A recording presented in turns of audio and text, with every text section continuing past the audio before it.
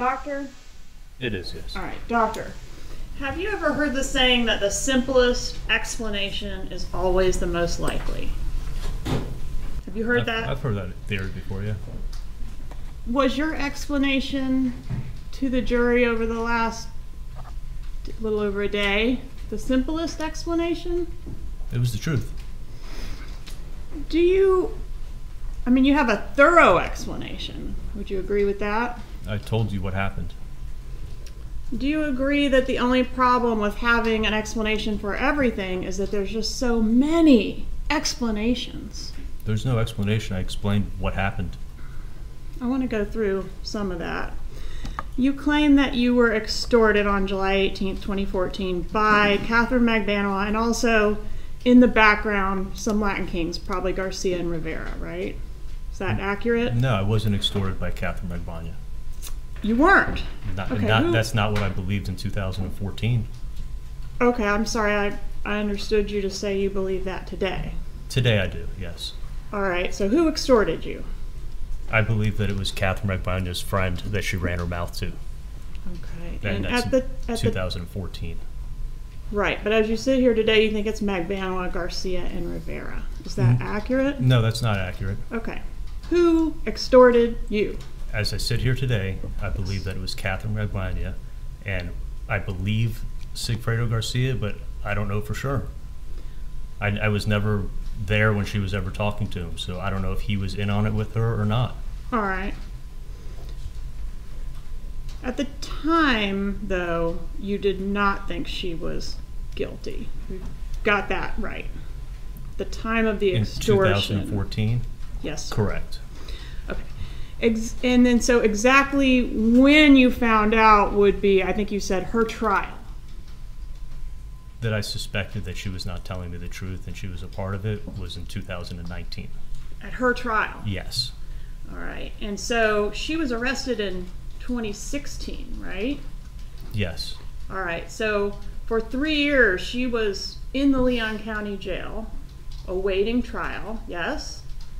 She was there. And you believed she was innocent.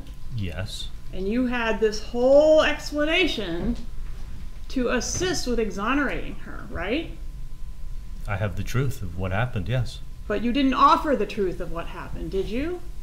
Nobody came to me. I thought the truth would come out. Does someone have to come to you? I was told not to talk to Katie and not to talk to anybody about this case by counsel. Okay. So you strike that. On day one, which is July 18th, 2014, she is the only one that physically contacted you to conduct this extortion. Am I correct in that? Yes, you are. So you never actually had any contact with any Latin King? No. No phone calls? No phone calls. No texts? No. No letters? Well, in 2016, you're talking about in 14, right? I'm talking about the first layer of the extortion. Did you have any contact with the thugs that were getting your money for 2 years? No. Did anybody put a gun to your head? I was told that I would be killed in 48 hours if I didn't pay up. I heard you say that, but Yeah. my question is, did anyone put a gun to your head? You asked me, did anyone pull a gun on me? That's what Is I that your asked you. question? No, nobody pulled a firearm on me. All right, so when Katherine Magbanua came to you on July 18th and said, open the safe and give me all your money, she was not armed. She was not carrying a gun that day, And no. were you armed at that time? Did you have a weapon in your home? I had weapons in my safe, yes. Were you led to believe or told that the bad guys are outside, right outside your apartment or your residence? No, but I was led to believe what they did to Dan, they were going to do to me. I heard you say that, but my question is, did she say, like, the car's running, I'm going to take the money out there to him right now? No, she never told me that they were waiting for me outside my house. In fact, she stayed the night with you, didn't she? Yes, she did. And didn't exit your house with your $138,000 until the next day, right? Correct. And the money, the $138,000, was that stapled into $1,000 increments? Each packet was $1,000, and had a staple in it. And stapling money's a little unusual. Would you agree with that? For me, it wasn't unusual. That's what I did. Right, but nobody else does it. That's why I'm suggesting it's unusual. I've never questioned people into how they keep their money, whether they keep it with a staple or a paper clip or an envelope. I just know what I do.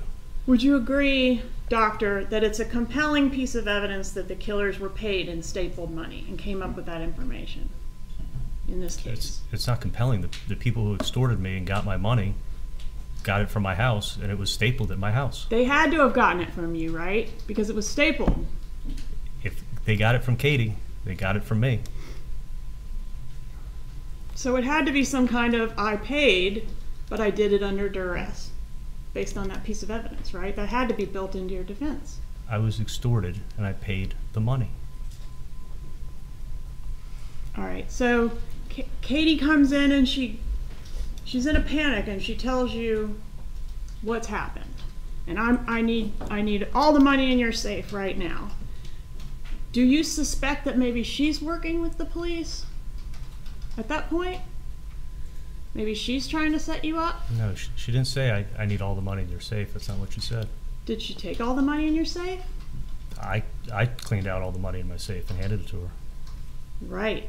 Why did you do that? Because I was being extorted for $250,000. But why didn't you? The bump was only $5,000, and you immediately became suspicious and questioning and had all these conversations and deliberations about what to do about it for days. When Katie comes to you, you just open the safe and give her the money, right? That's what I did, and there's a big difference between the two. Okay, well, the way that it was done to you, is that the way it's done? You have to be more specific, please. Well, on the wire, you say repeatedly, that's not the way it's done. You knew that the undercover agent was law enforcement, or at least strongly suspected, because that's not the way it's done. And my question to you is, since you're an expert on extortion, because you've been extorted before and that's how you knew that's not the way it's done, is this the way it's done? Do extortionists send a girlfriend of their victim to collect their extortion money? Is that the way it's done, doctor? I'm telling you what happened to me, and I was told that if I didn't pay it in 48 hours, I would be killed. The person that came and extorted my mom, that was not the same approach as what happened to me. Is that the only way? That's the only way it's done? They send the girlfriend? It's the only time I've ever been extorted like that. Okay. And did you hear any of the negotiate? So they come in and they say, strike. They come in and they say, we need $333,000. You need to pay $333,000. You need to pay $333,000. Why not $1 million? Because when I had told to Katie that the $1 million offer for Dan Markel, I said I was going to pay $333,000. And when she asked me, do you have that much money? And I said, yeah, I could pay it in cash. So she took it as I had cash, and she knew I had a ton of cash in my safe. So she thought I had the cash. I didn't have all that cash. So that's where I'm assuming they got the $333,000 from. But the offer that she bragged about was $1 million offer, isn't that right? That she ran her mouth about. I was never there when she spoke to her friend. Okay, was it $1 million offer? The offer was that $1 million was going to be paid, and I was going to pay $333,000. And weren't you going to cover Wendy's third as well? No, not at all. I was going to cover my third. Didn't your lawyer say in opening statement that you were going to cover the whole thing? Or Wendy's third? No, I was sitting here. I heard what he said. Charlie was going to pay $333,000. All right. And so the offer was $1 million offer, and that's what you told Katie, along with the fact that you were going to cover the third. I was telling her that I was going to pay $333,000, yeah. And then one day, if my sister was able to, she was going to pay me back. And then you didn't have the amount of money that was being demanded at the time, right? No, I only had what I had. All right. And at that point, the blackmailer, Katherine Magbanua, negotiates some type of layaway plan for you to complete the extortion with the Latin Kings? Okay, Katie wasn't the blackmailer, and Katie wasn't the one who was extorting me. Didn't you just tell this jury that Katie was the blackmailer? You realized it in 2019. I had thought that when you were just talking, you were talking about 2014. You were talking about that night, Okay. so that's night happened in Doctor. 2014. Okay. We all know now, because you have revealed the puzzle piece, she's a blackmailer. Can we agree on that? I believe, sitting here in 2023, Yes. that she was in on the extortion for sure. Yes. So is it okay if I refer to her as a blackmailer? I think there's a difference between blackmail and extortion, but yeah, Okay. sitting here today, we can, sure. We'll refer to her as an extortionist. So this woman, the extortionist, is going to do you a solid by negotiating with the Latin Kings for you to get on a payment plan for the extortion. Isn't that what happened? What you're doing is you're taking what we know in 2003 and trying to say, this is what I knew in 2014. Did she put you on a payment plan? Yes, she said, because I didn't have the money, she said, asked me if I could pay $3,000 a month in 2014, and I said, yes, I can. Did you hear any of the conversation where she was making these negotiations on your behalf? No, when she said, I'm going to go check with my friend and if that's okay with him, she took her purse, took her keys, took her cell phone, she walked out of my front door, closed the door behind her, and I sat in my living room, and she came back about 5 minutes later. You didn't want to talk to the guy yourself? No, I didn't even think of that. I mean, but she went outside to call him. All right, and then the two of you took a Xanax and went to sleep. Well, I took a Xanax. I don't know if she took one out of the bottle, but I definitely did. And the next morning, she left with your money, right? She left about 8:30 the next morning. That's July 19th, 2014. Correct. Let's talk about what you did that day. You did not report this to the police because you were in fear, correct? Absolutely. And you didn't report this to Wendi, even though, according to you, her life was in danger too, correct? Potentially, but I planned on paying the extortion every month. All right, but you did go to the gym that morning, right? Could we show that text, please?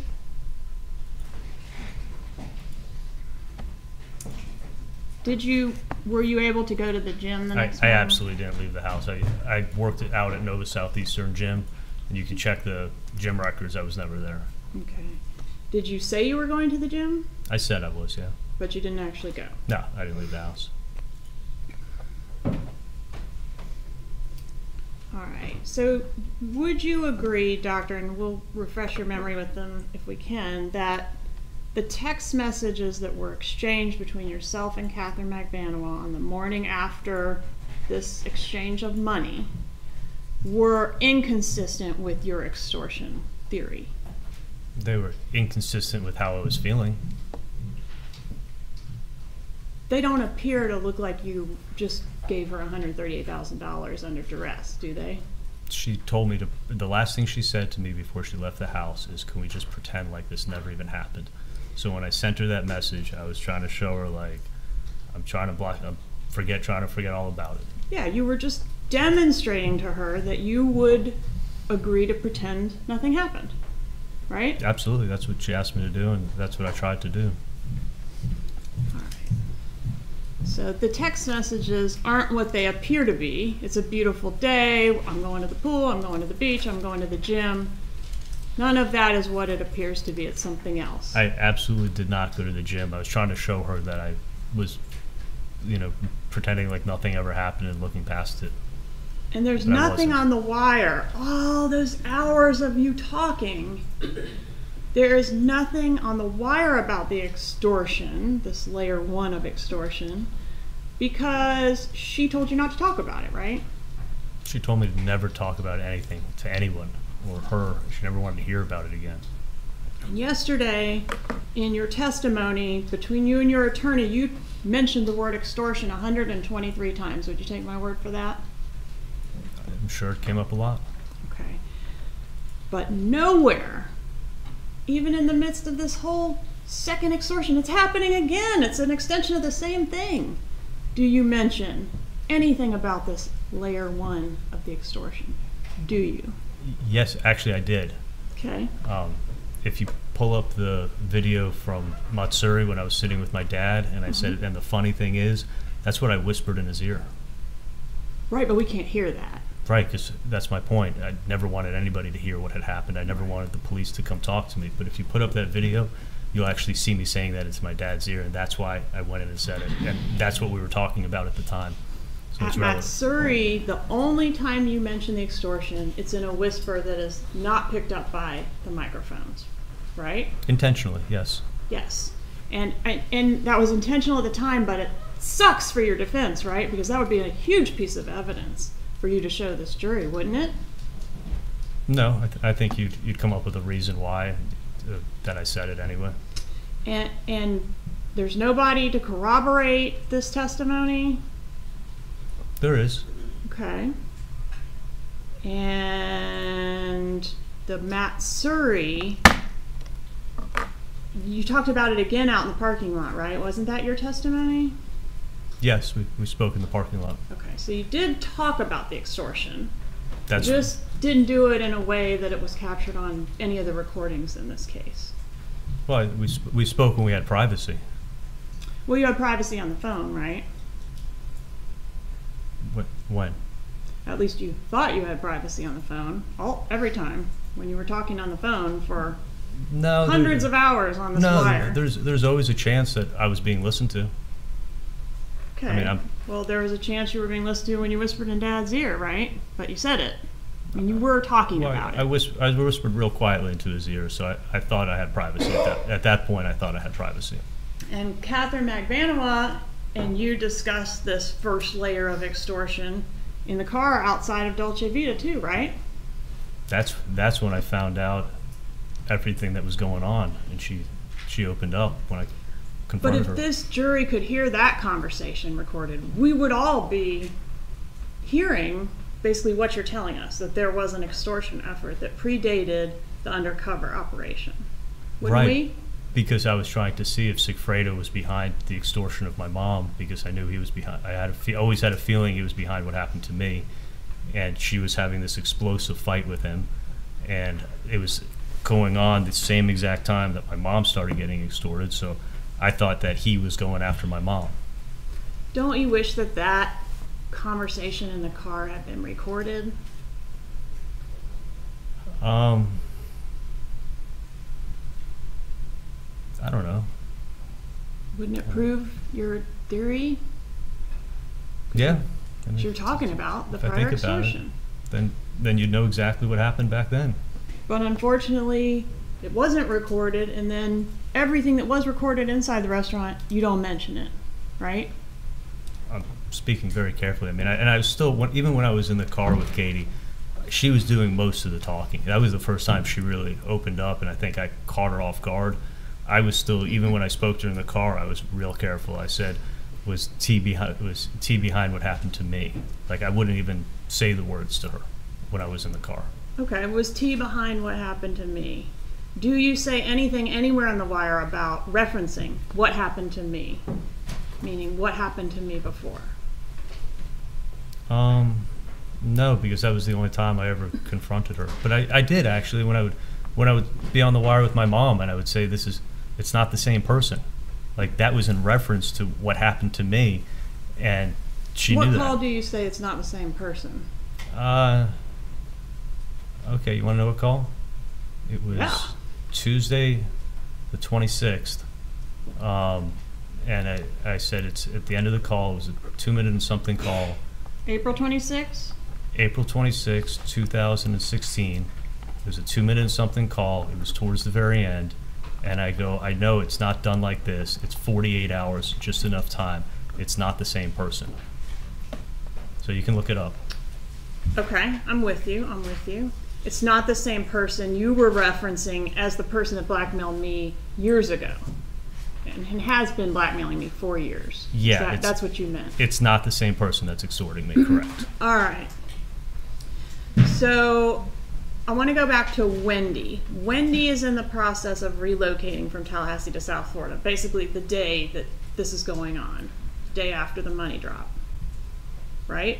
They're packing up the car. They're coming back. Yeah. Right. So she's going to be moving significantly closer to the killers that had threatened her life.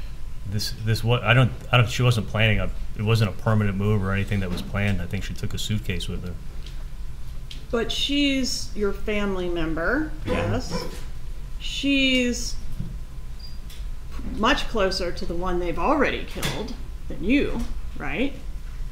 Say it again? She's much closer. She's got much deeper connections to the person they've already killed. That's Dan Markel, than you do. Right. I mean, there's a reason to fear for her safety because these killers have come, they've just killed Dan, and now they're saying they're going to kill another one. It could be Wendi, right? She has no idea what's going on. Exactly.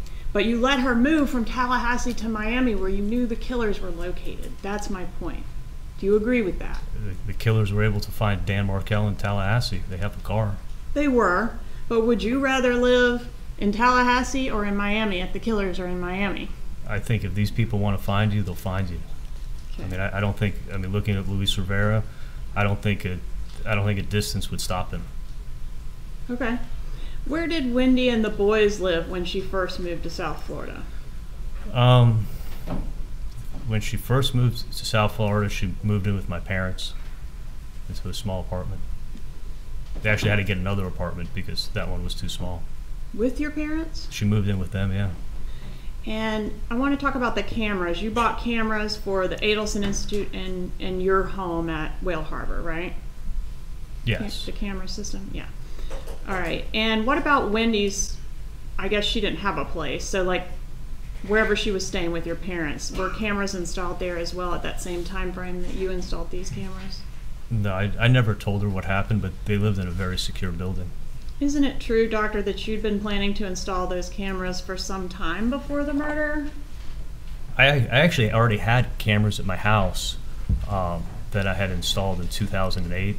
The technology from 2008 to 2014 had changed a lot when it came to cameras. Yeah, I think you mentioned that. I'm sorry to interrupt you, but I think you mentioned all that on direct. I'm referring to this particular update that was done post-homicide. You were in communication with this camera guy, and I think your lawyer mentioned this. You had 84 text messages with him dating back to January 20th of 2014 in regards to the update that occurred post-murder. Do you agree with that? I know there was always talk that we were going to get cameras in the office, and we just never got around to it. When this happened, that week, within probably 3 days, I called the camera guy up and I said, I want to get cameras in my house and my new cameras for my house, and I want to get cameras in my office. How soon can you come out and do it? And then he came out, I'd say 4 or 5 days after that, bought the equipment and installed it that week. Did you hire a private investigator to help you with this whole problem you were having? With the extortion? Yes. No, I didn't tell anybody. Did you get a bodyguard? No, I carried a gun on me, and I always sleep with a gun next to me in bed, and I carried a gun on my person and had a gun in my car at all times. Do you recall a statement you made on the Dolce Vita recording that said you were going to start carrying a gun?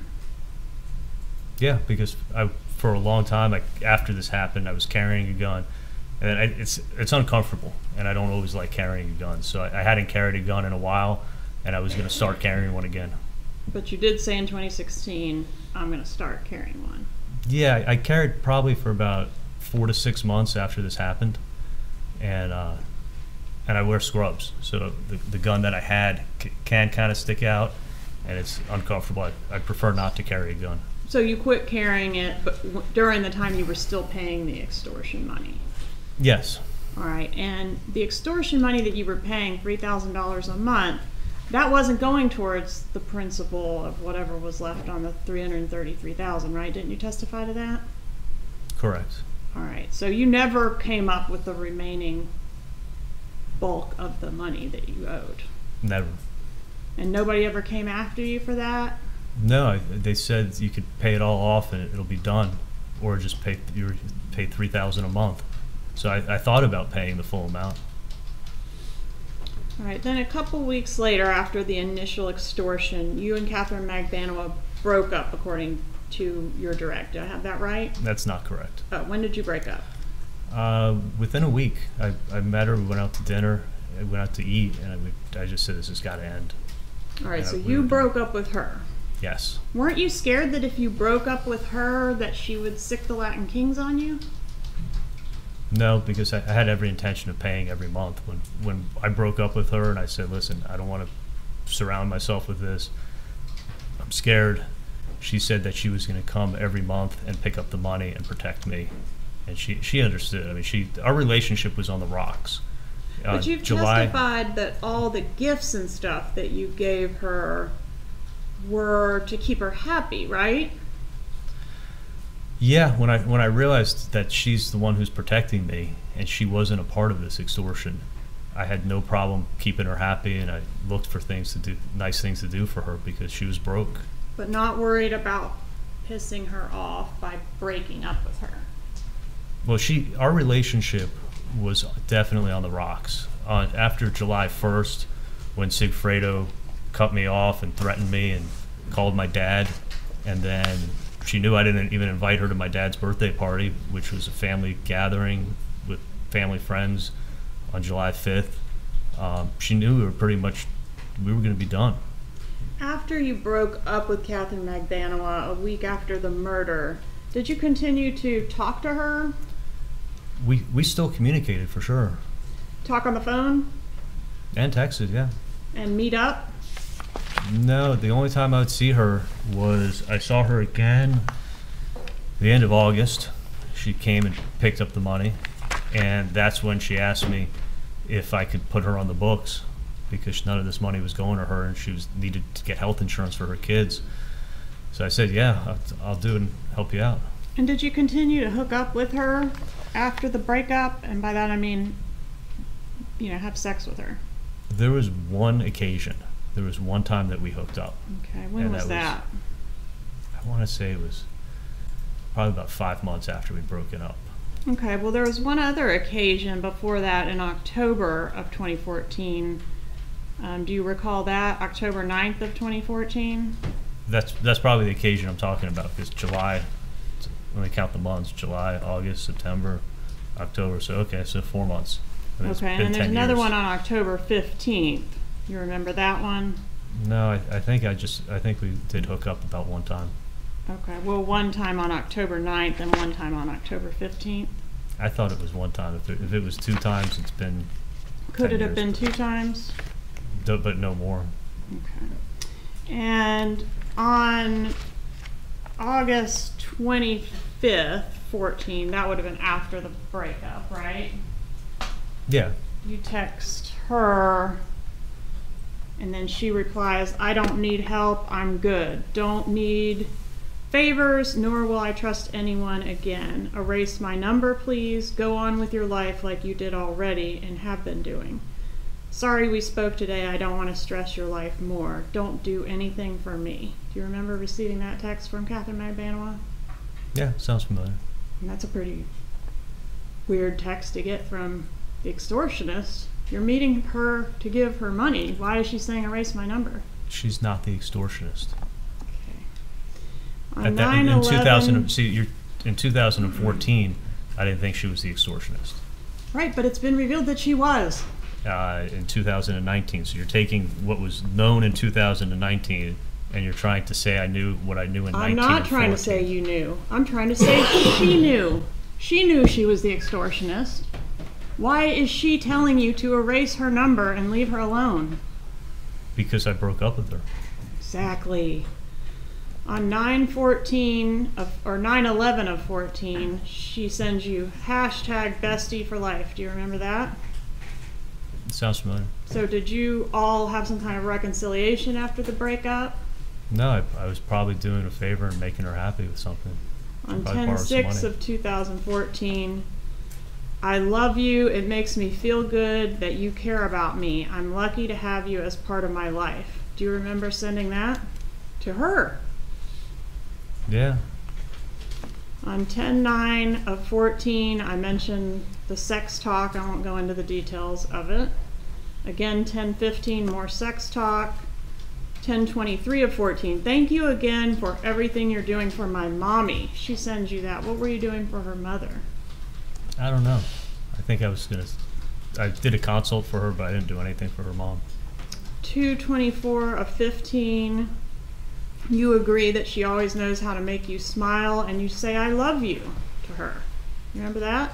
Yeah, I cared a lot about Katie, and I didn't think that she was a part of this, so I was always trying to keep her happy and make her happy, and I felt like she got caught up, dragged into something that she shouldn't have been dragged into. Okay, maybe, but she dragged you into it as well. I didn't see it like that at all, and our relationship actually got stronger. You know, initially when I got extorted, I had limited contact with her, and I was cold to her. And then over time, I realized that she's the one who's protecting me, and she's not involved with these people because the extortion never went up, and Katie was always broke. She was involved with them because she had a child with the guy, right?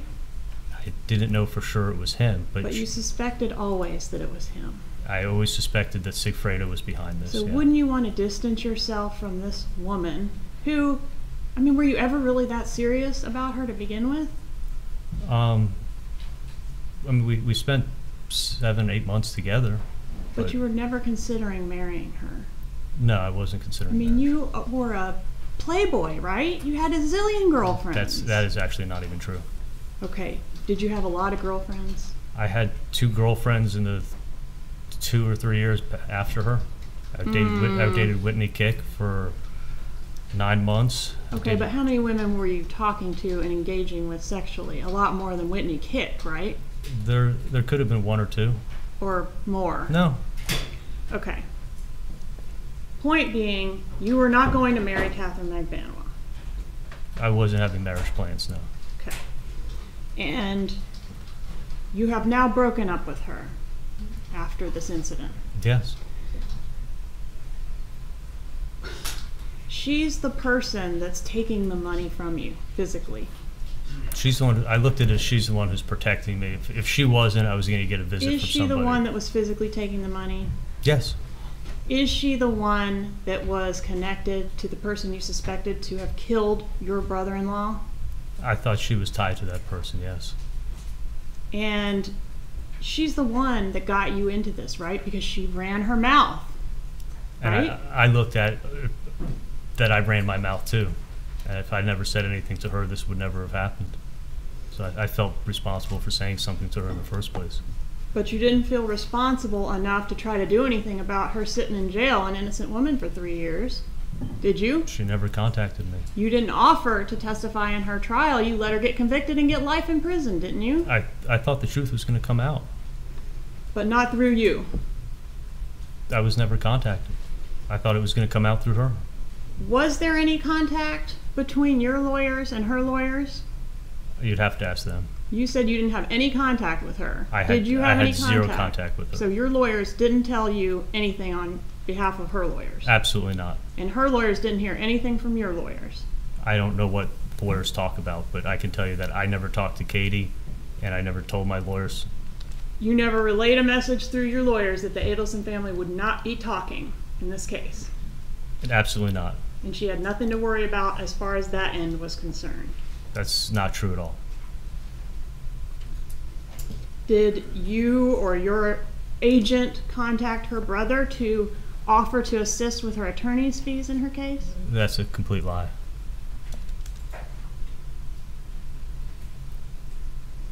On 1027 of 15, you say you can't wait to get lunch with her. She's the best, and you are lucky to have her as a friend for life. Did you say that? Yes. 1027-15, you can't wait to get lunch with her. 1030-15, you tell her you miss her. 12-9 of 15, again you tell her she's the best. Yeah, I said all those things. Do you agree that this picture does not look like a relationship between an extortionist and her victim? I agree, because Katie wasn't the extortionist. She was the extortionist. In 2014 and No. 2015, I didn't believe that. I know you didn't believe it, but we're looking back now. Okay. You know, it's like if you're going to quote me, date me. Like at what I knew in 2014 and what I knew in 2015 is not what I know now in 2023. Okay, yes, I hear you. You didn't know then, and that's why you were nice to her. Yeah, I thought she was protecting me. Got it.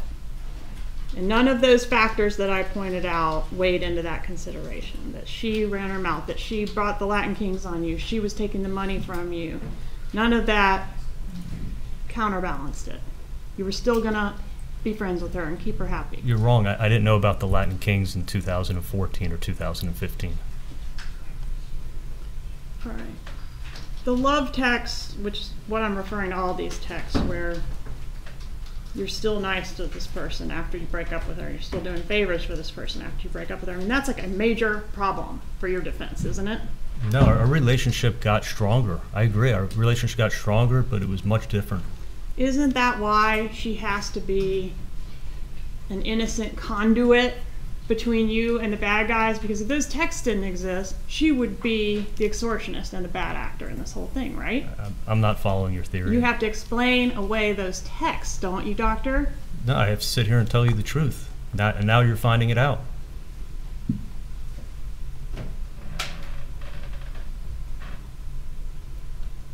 Most people don't send kissy faces to people that are extorting money out of them. I mean, she was taking your money. Again, Miss Cappleman, she was not extorting me at the time. That's not how it's done, is it? I'm telling you how it was done. So then over these next 2 years, you would meet her monthly and hand over a bundle of checks and $3,000 in cash, right? No, you're wrong. Okay, tell me. I would hand over $2,000 in cash and a bundle of checks. $2,000 in cash and a bundle of checks. And so over the course of 2 years, I'm terrible at math, but that's roughly how much money? Because I think I did $3,000. It's $48,000 in cash, in addition to the $138 you provided the night of. Do you agree with that? If your math is correct, I'm just telling you what I paid her each month. And the checks, which is another $17,000, right? You're doing the math. Okay. It was a lot of money. Was it a lot of money to you? It was a lot of money to me, yeah. I work hard.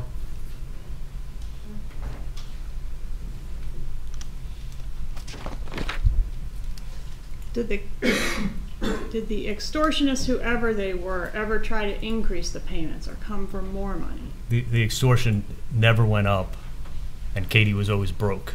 And that's what led me to think that she was not a part of this, because she could have easily jacked up the payments. Well, she's sharing $3,000 a month with a bunch of other people, right? At least one other person. I didn't think she was sharing it. Why is she coming to me for $300 for her kid's birthday? Because she's broke. Because she wasn't getting any of the money. Half of $3,000 doesn't do much when you're living in Miami with 2 kids to feed, right? I didn't think she was sharing anything. Well, even if she was sharing it, that's your point. She must not have been taking the money because she was broke. And my point is, she could have been taking half the money and been broke. That's not how I saw it. It's not a lot of money. That's not how I saw it.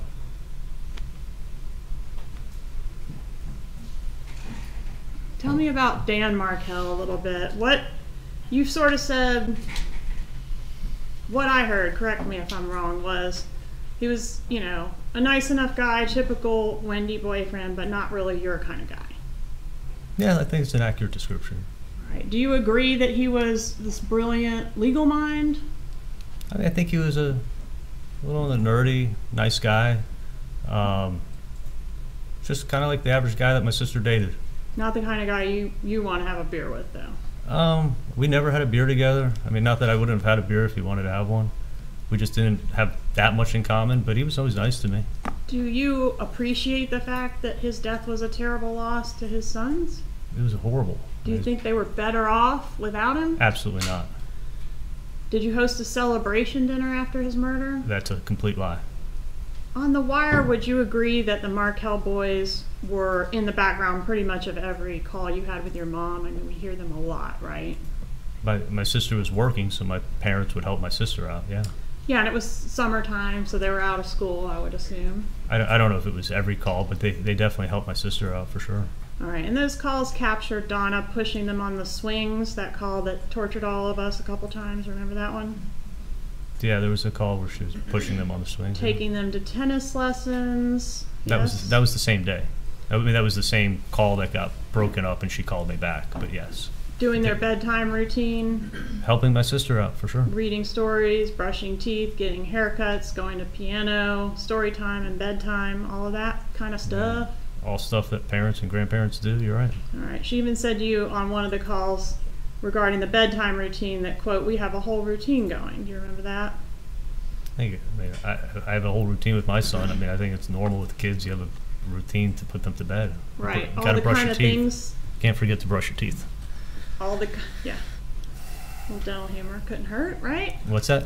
All the things that you know your mom wouldn't have been able to do as readily if the kids were living in Tallahassee. Agree with that? I mean, when they come up to visit them, they'd be doing the same thing. Sure, when they came up to visit, but now they're doing it every day, right? Almost every day. Not every day, but when my sister needed them, she helped them out. And these are all things, these little routine things that Dan Markel will never be able to do with his sons. Do you agree with that? Absolutely. Does your mom have a favorite child? She says she doesn't have favorites, but I don't think she likes my older brother. Okay. But is Wendi the favorite? I'd like to think it's a tie between me and her. Does your mom worry more about Wendi than you? Let's I don't do really get. before this case. No, I don't. I mean, I don't. I think maybe in different parts of my life, she's probably more concerned about me. Different parts of my sister's life, she may be more concerned about her. Is it true that your mom has a tendency to worry herself sick if there's something going on with one of you kids? No, I mean she's a concerned mom, but I think she's a normal mom. Was she pretty worried about Wendy's marital problems? No, She wasn't. I think she'd get upset when my sister would tell her things that Danny was doing and going to work, bad mouthing her. But I think any parent would get upset. But also she would meticulously go through all the filings and send long emails detailing her thoughts about every filing in this divorce. No, I don't think that's the case at all. Okay. Did she hate Dan Markel? I think she liked him in the beginning, for sure. And I think when he was being a jerk to my sister, I don't think anyone particularly liked him when he was being a jerk. What about around the time that he was killed? Did your mother hate Dan Markel? No, I think it had kind of like tapered off. I think she only disliked him when he was being mean to my sister. Other than that, nobody had a problem with He him. was being mean to your sister during these divorce proceedings and subsequent litigation, right? I think it was on and off. I think it was sporadic. And when your mom's worried about Wendi, does she come to you for solutions or to talk things out? No, I don't think worried is the right word to describe it. Does she ever make Wendy's problems your problems? No. Like convincing you to get Wendi to pull the plug on the house on Halloween 2013? Didn't she convince you to sort of take up that cause? No, that was actually me. I thought I shared my thoughts on home ownership for my sister. That was all me. Didn't you say that if she had bought that house, that would have been the second worst decision of Wendy's life? I thought it was going to be a stupid decision to buy that house. And what was the first worst decision of Wendy's life? Oh, I thought looking at hindsight 2020, I think when she'd agreed when she married Dan. And did you convince her to take a particular job as well? Remember that call? Yeah, she got an offer from a law firm, and she was debating whether or not she should take it. She didn't know if it was exactly what she wanted to do, and I was like, "Hey, you don't know what you don't like doing until you've done it. Seems like a great opportunity. Like, why not do it? Learn the job skill. It's a skill you don't." And she's like, "Well, I don't have that skill." And I'm like, "Well, it's a good opportunity to learn it, and you may like it. And if you don't like it, then try something else." But I was trying to encourage her to take what sounded like a great opportunity. And Mom shared your thoughts, and I'm referring to Donna Adelson, shared your thoughts about this opportunity being a good one for Wendi, right? I probably heard about the job from my mom, but I definitely heard about it from my sister because I'm talking to my sister about it. Yeah, I mean, the job was not what she had any experience in, right? It was a whole nother field of law. Then that was my point. It was like, well, why not take it if they're offering it to you and you can learn something new? It sounds like a great opportunity. Do you and Donna know what's best for Wendi better than she knows herself? No, but not at all. Were you a spy when it came to Wendi? Did you get information from from Wendi and relay it to Donna? At times, because I was dating Bree, and Bree worked for Dave, so I would hear stuff about Dave from Bree, so I kind of had an inside. I got inside information. In what capacity did Bree work for Dave? Dave was his. After she graduated from college, she was working as a nanny for Dave. All right. And how old was Bree during the time you were dating her? Was she significantly younger than you? She was 24, and I was 39. Is Bree the mother of your child? She is the mother of my child, yeah. All right, so back to Wendi and Donna. So Wendi, was she tight-lipped with Donna about her private life? I don't think she shared everything. But she would tell things to you that she wouldn't tell to Donna. I can't say that for sure. Can you play clip 1, please? Publishing, call EEE. I'm sorry, what number? EEE. 3 E's.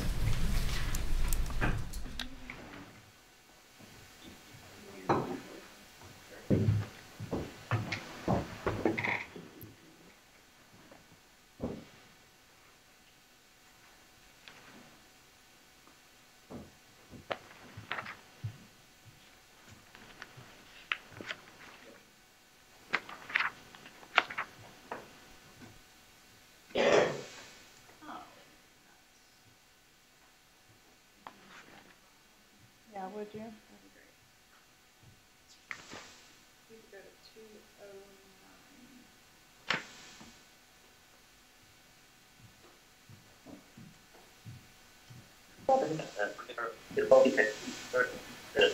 Which where are you going? On this way, they'll just stop off at there and fast. Anyway, so I just spoke to David now. Oh, did you? So I just called him an old fart. And everybody, she's a few months older than me. But so I asked him for his birthday. It turns out Wendy's making him a little party in Fleetwood. Oh, really? Yeah, Wendy goes like very tight-lipped. You're not kidding. So what you need to do is,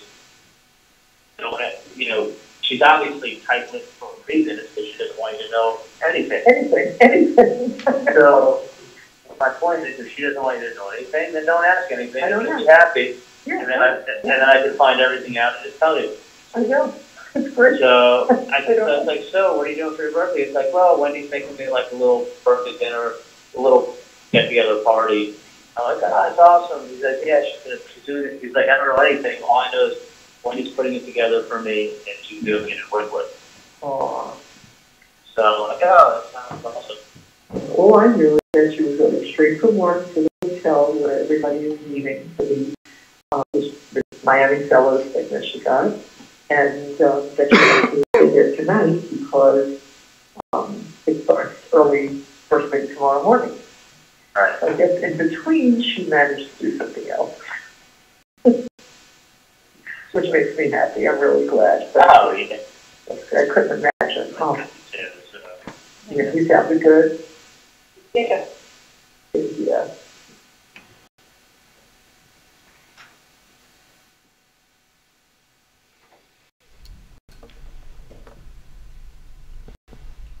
Do you remember yesterday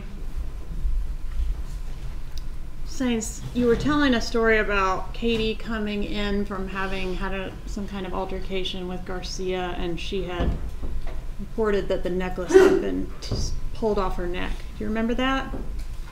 Yes, I do. All right. And when you were relaying that story to the jury, you used a specific term describing what Garcia had done to her. Do you remember what that term was?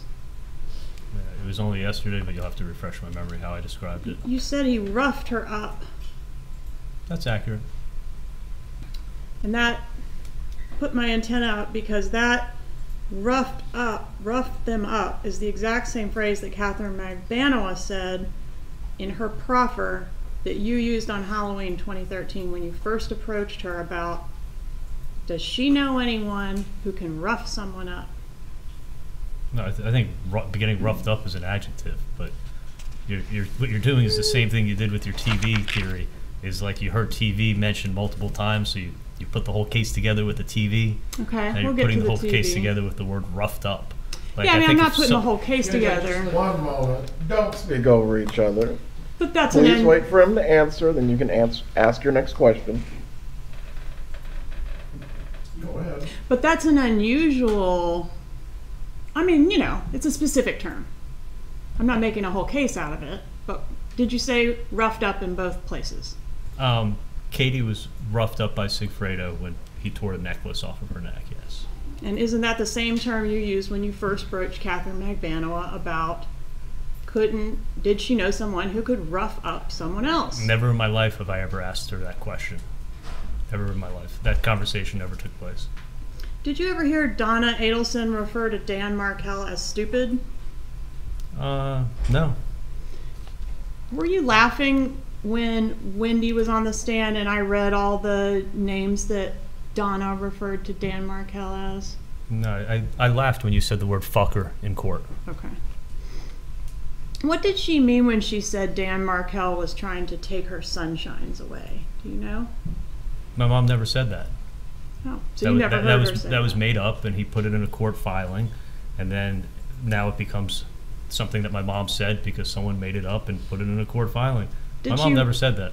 Did your mom refer to the children as her sunshines? No, the kids were 3 and 4. A 3 and 4-year-old can't repeat a conversation and remember words 6 hours later and repeat it accurately. I have a 5-year-old son. Never seen a 3 and 4-year-old do that. So it was made up, and now you're repeating it. Okay. Have you been a good brother to Wendi? I've always tried to be a good brother. It sounds like maybe you're not agreeing that this was a really nasty divorce, or are you agreeing it was a nasty divorce?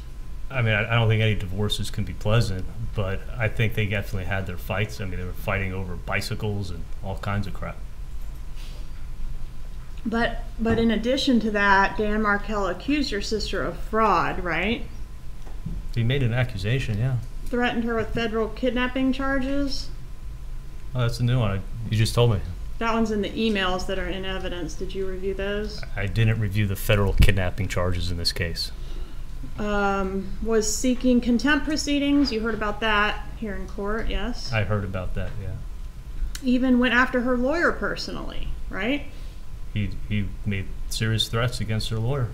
And her bar card could have been in jeopardy if any of those, or some of them. I heard the other day she was saying that, I guess her lawyer, he was threatening her lawyer's bar card. Her lawyer's bar card as well as Wendy's. He was making lots of threats and writing lots of stuff, I guess. And he messed with your mom too, didn't he, in that grandma motion? You know which one I'm talking about? I don't think he was messing with my mom. I mean, nobody took that seriously, and I don't think anyone even knew about it. Is it your mom? I'm sorry, finish. I said I don't think anyone even knew about it till years later. Isn't your mom notorious for always getting worked up about everything? She gets upset. I mean, she's a concerned mom. I mean, but is she notorious for getting really worked up about everything? To a certain extent. I mean, aren't those your own words from Call S that's in evidence in this case? Yeah, those are my words, but you can't, not to an extreme, but she does worry, especially when like Latin King gang members are extorting her for money. Did your mom take the grandma motion seriously? I don't think she even knew about it. She didn't talk to you about it? No, I didn't find out about it till years later. Wasn't this divorce a big deal in your family? It didn't affect my life, I can tell you that. So I don't think that's true. I think it was a big deal in my sister's life. Why did Wendi testify that she was getting along well with Dan Markel just prior to his death? Can we agree that's not true? I think there were ups and downs in how they got along. I mean, you got to ask her. She was on the stand. I mean, I wasn't living her life. Is it part of your defense to minimize how nasty and contentious this divorce was? My defense is to tell the truth.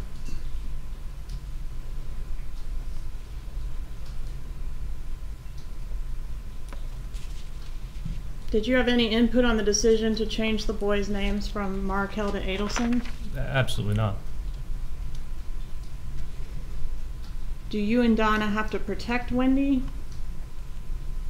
No. Does Wendi appreciate everything you and Donna do for her? You got to ask her. I mean, she's my sister. I love her. I try to give her my best advice I can. And if I care about her, and I give her my advice, whether she takes it or not, is up to her. She's a grown woman. Let me ask it another way. Do you feel, or isn't it true that you don't feel that Wendi appreciates everything you and Donna do for her? My sister had no idea what I've been through in the last, God knows how many years, and what I wake up worrying, am I going to get killed? Am I going to get arrested? And she knows none of it. She's just going around her life, and I had somewhat of an innate anger towards her. Mm-hmm. You know, probably unjust because she didn't know what happened. But yeah, I was upset. And weren't you saying on the wire that she doesn't appreciate what you and Donna have done for her?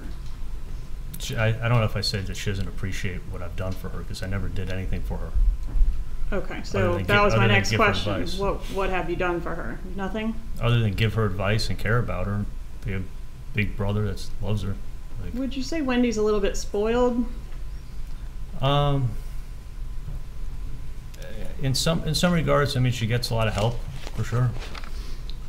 Is she a little less savvy about how the world works than you are? I don't know. I mean, you got to ask her. Could you trust Wendi with a secret that could ruin your life? It's not a secret. It's something that would get me killed, so I didn't want to tell her. Can we agree that she obviously knew something about this crime? She found out when she came to court. I never told her anything. I'm talking about the murder of Dan Markel. She knew something, right? I mean, it's not a coincidence she went to the crime scene, is it? You're talking about the route that she took that day? I'm talking about her pulling up to the crime scene tape. She never went to the crime scene. She was going to buy a bottle of liquor that, coincidentally, the person sent her a stock the bar party buy a bottle of Bullet bourbon that she was going to pick up. She wasn't driving to a crime scene, and I think she made that clear too. Nobody knew a murder was taking place. She pulled up to the crime scene tape, Dr. Adelson. She didn't pull up to the crime scene tape. She was driving down the street and then had to make a U-turn. It was blocked off. But she wasn't going to. She couldn't help herself. Nobody knew a murder was going to take place. She exposed you all to some degree by those actions, didn't she? No, not at all. And then she threw you under the bus in her interview, didn't she? Nobody knew a murder was going to take place. She knew her husband had just been shot, and they were asking her who would want him dead, and she said your name. Are you mad about that? No, she said a lot of people's names. Well, she said yours in the first 25 pages of a 5-hour interview. Isn't that true? I wasn't there for the interview. But you've reviewed it in preparation for your trial, haven't you? I actually don't know if I've seen her interview. There was a lot of questions of you about, didn't you do this murder with Wendi? Doesn't the state think you did this murder with Wendi? Are you familiar with your charges in this case? Yes, I'm very familiar with my charges. All right. And who are you alleged to have done this murder with? I'm alleged to have done this murder with my sister, my mom, and my dad. Would it refresh your recollection to review a copy of the indictment in this case? I'm a slow reader, but I could read it if you want. May I approach, Your Honor? Okay. And this is the official charging document in your case, Dr. Adelson. What does it say in reference to who you are alleged to have committed the murder with? This is, what day is this? 2022. Oh, they think I did a murder with Katie. Katherine Magbanua. Yes. Anybody else? Give me a minute, I'll read.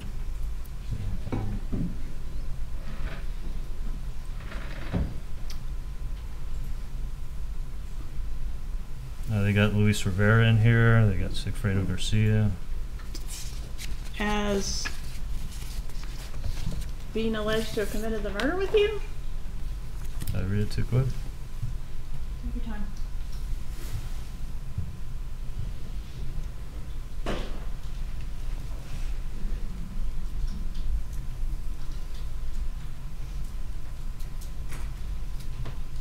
should just be at the very top of each charge.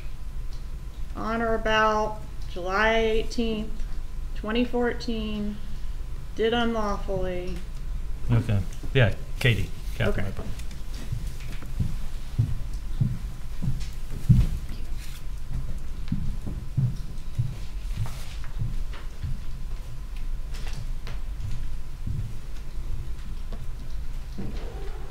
Are you mad that Wendi hasn't been charged and you have? No, I'm mad that I got charged for a crime that I didn't commit. Do you have any innate anger with Wendi over that fact? No, not at all. Are you pissed that she told all that stuff to Jeff Lacoste? I don't think she said that to Jeff, but I wasn't there. How did Lacoste know about the celebration dinner? That we went out to dinner. She got sick, so she may have told someone that she threw up. And then what, he just added the part about you referring to it as a celebration? I never referred to it as a celebration dinner. I picked my sister up. I said, where do you want to go to eat? She said she wanted pizza or sushi. I said, I know a great sushi place. We went there. We didn't have reservations. We ended up sitting at the bar for an hour waiting for our table. And she had 2 drinks and got sick. She vomited on the dinner table. Or at the dinner table. Yeah, she got her to the bathroom. But yeah, she doesn't drink alcohol. So those 2 drinks, and I think on an empty stomach, I think she got really sick. But there was no celebration dinner. It was the first time that she actually really left the house since she got back from Tallahassee. She was devastated. Did you say something to her about the murder of Dan Markel right before she vomited? Absolutely not. Do you remember what you said right before she vomited? She was probably, I think she said, I don't feel well. And I say, oh no. And then she threw up. Before that? No, I think I said, oh no. And then she threw up. Before she announced that she was going to be ill. Right. Do you remember what the conversation was? Just how's the food? How's your I mean, we were probably about halfway through dinner. If you look at the timetable, we weren't there long. Why did you brag to Jeffrey Lacoste about your connection to the Cuban criminal element?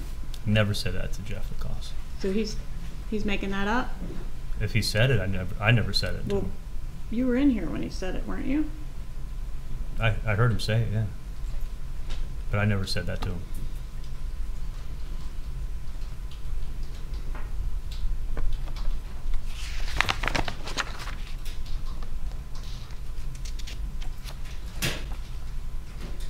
On one of these calls, and it's in the context of talking about Dave and Wendi's relationship with Dave, you tell your mom that you've already gone above and beyond for Wendi. Was that a reference to having her ex murdered? No, that's me getting tired of this Dave stuff. I mean, Dave's a great guy. I mean, everyone who meets him likes him. He's not only super successful, but he's very low-key, like t-shirts and jeans kind of guy. And he loved my sister's kids. I mean, if you listen to The Wire, the point I was making is not how successful he is. The point I was making is that my nephews farted on him, and he thought it was funny and didn't bother him. And he also has 3 young kids, the same ages as my sister's 2 young kids. They actually met in line when my sister was registering the kids for school, and it was they've been friends for years. So I thought it was a great opportunity for my sister to have a great guy in her life. And I was getting sick and tired of Dave calls, and The Wire started in April. My sister's birthday's in April, Dave's birthday's in April, so you got a ton of Dave chatter on this case. But believe me, I'd go crazy if I was talking about Dave like this all year long. So that's a no, you did not reference having her ex murdered? Absolutely not. When you said no. You've already gone above and beyond? No, that was me getting sick of dealing with the Dave stuff. As great of a guy as he is, I was still getting sick of it. When the $1 million offer was conceived, do you recall whose idea that was? My parents. Why was the relocation worth $1 million? Well, it was actually I was going to pay a third, so I only looked at it as that way. Why was it worth it? Mm-hmm. That's the question. Because it was going to help my sister out, and it was going to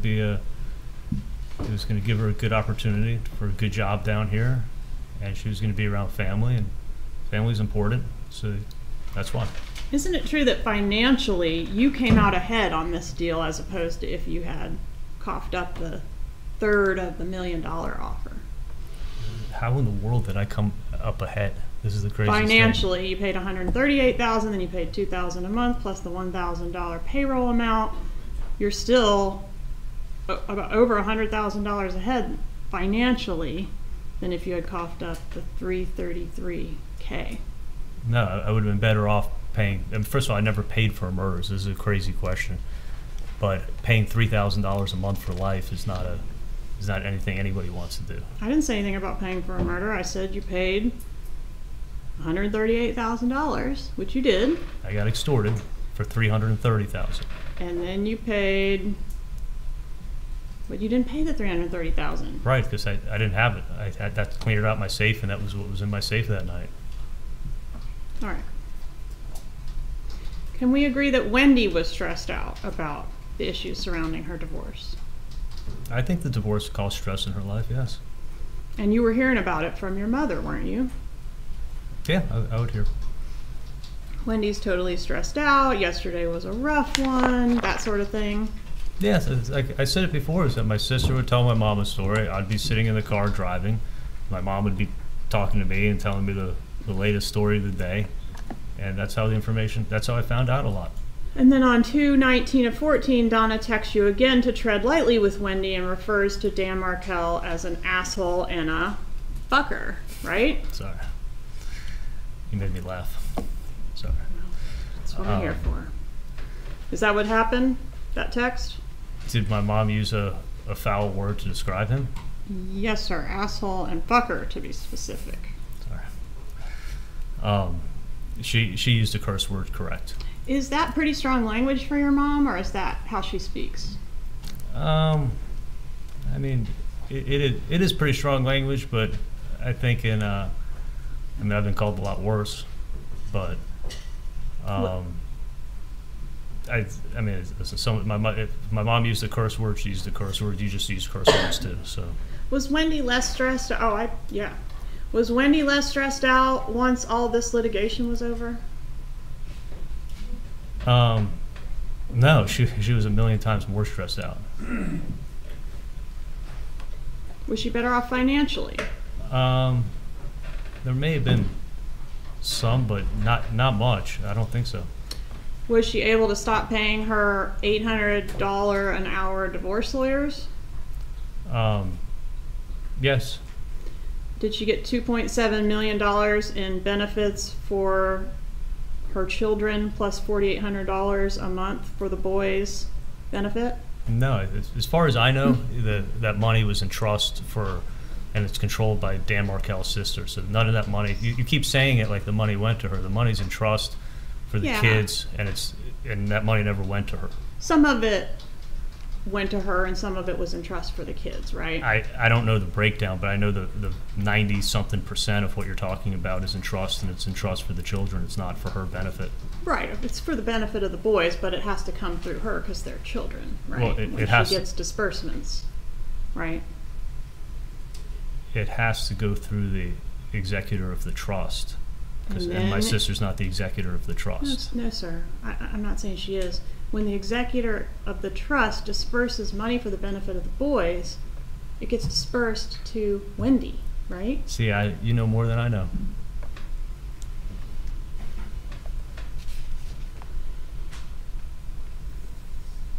Did you have trouble sleeping after the murder?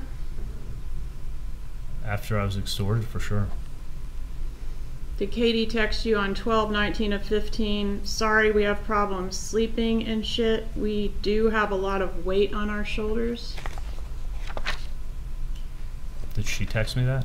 Did she text you that? I mean, she may have, but it sounds about right. Do you want to look at the text? I can look at it, sure.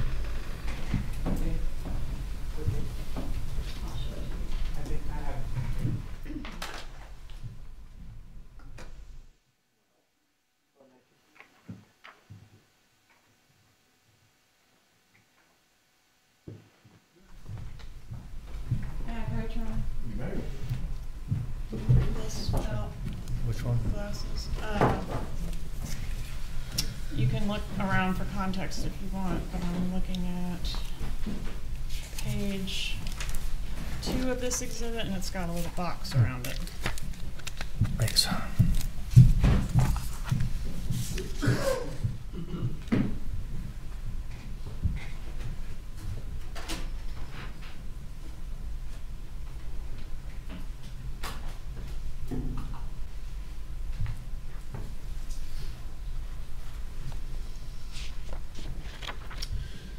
if that refreshes your recollection, the question is, did she send it? Yeah. I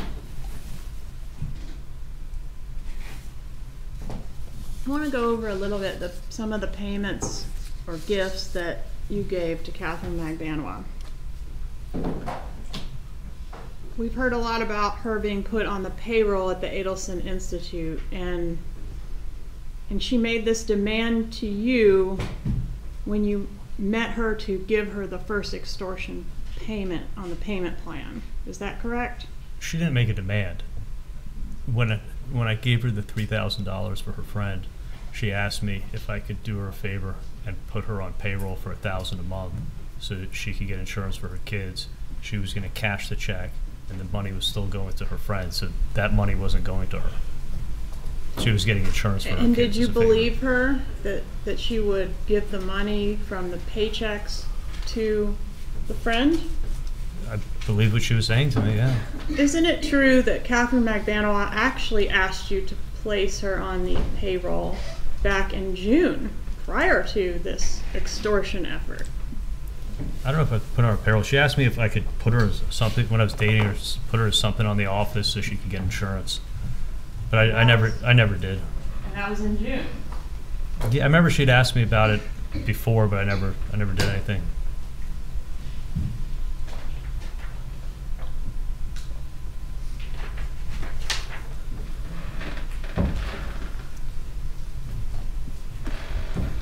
In June 24th of 2014, she says, "Baby, I'm going to need help on the employment info. I have to send to DCF for my kids' insurance. Also, if I have to end up moving later on, I need to show I'm working for you, or else I won't be able to get an apartment." To which you respond, "No problem." Remember that? Yeah, but I wasn't thinking she was asking about payroll. I think she was asking just to say that she worked there, so we'd sign a letter saying that she was employed. But that doesn't say anything about writing checks to her. And that request was made in between the two trips that the killers made. That correct? request, well, she asked me if I could do that for her while I was dating her, and I never even did it. And did she ask if you could do that in between the two trips that the killers made? I didn't know when they went up, but I found out later that they went up in June. All right, so that email would have been sent, or I'm sorry, it's a text. That text would have been sent prior to what you're calling is the first layer of the extortion. That text was sent to me while I was dating her, but I never... Prior to the first layer of extortion? The text was sent in June. Prior to the first layer of extortion? Before I was extorted, yeah. Before I broke up with her. And you say several times on the wire that she was cleaning at the office. Was she really cleaning? No, she never worked for us. She was doing some type of cleanup for you, wasn't she? No.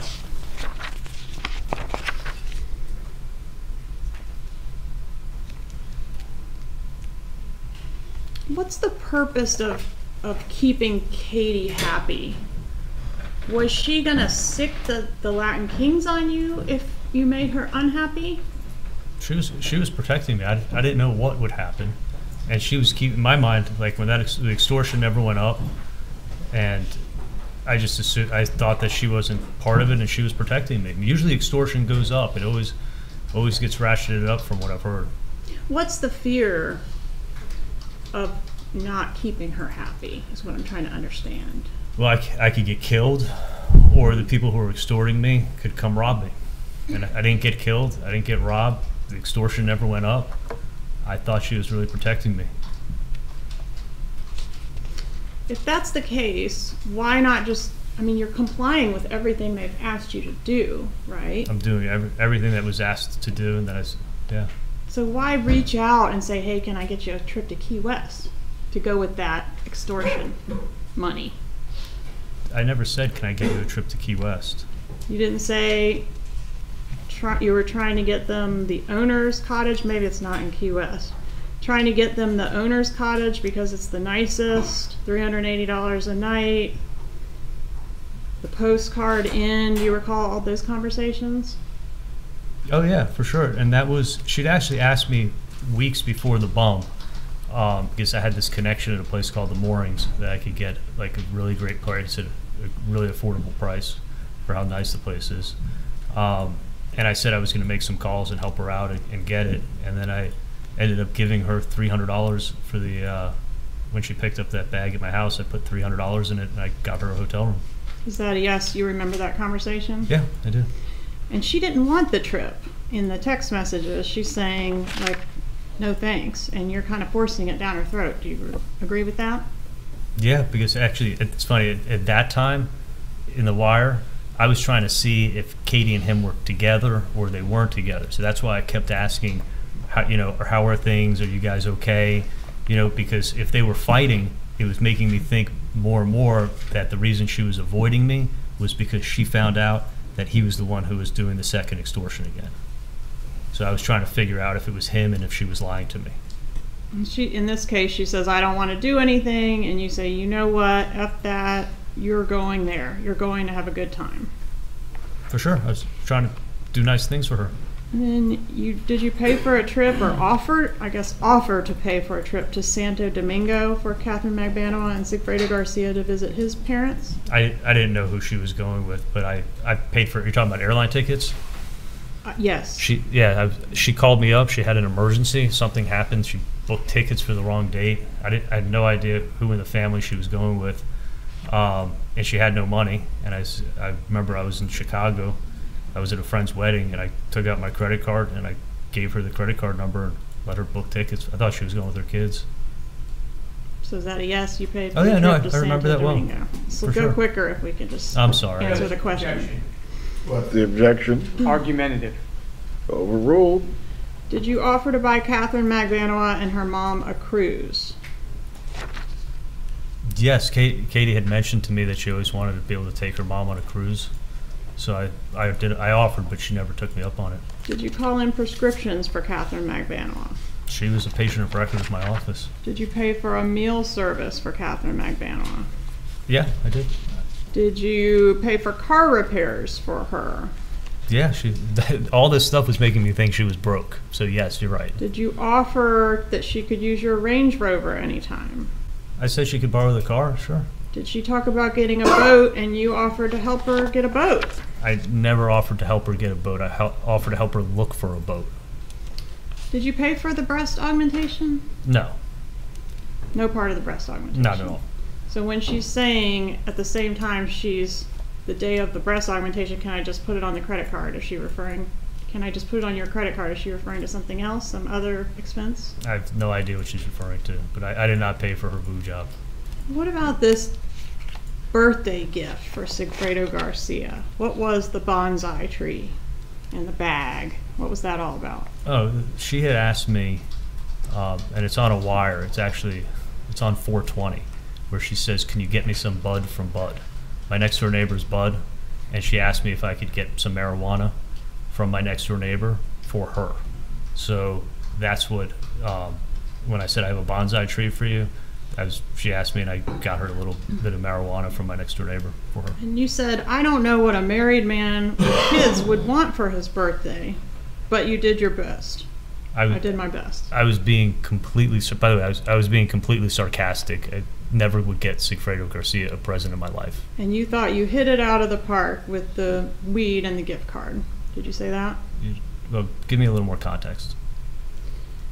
The context is you don't know what a married man with kids would want for his birthday, but you did your best and you think you hit it out of the park. No, I was being completely sarcastic because she had asked me for that marijuana 2 weeks earlier, and I gave it to her, and then I was joking around when I gave it to her.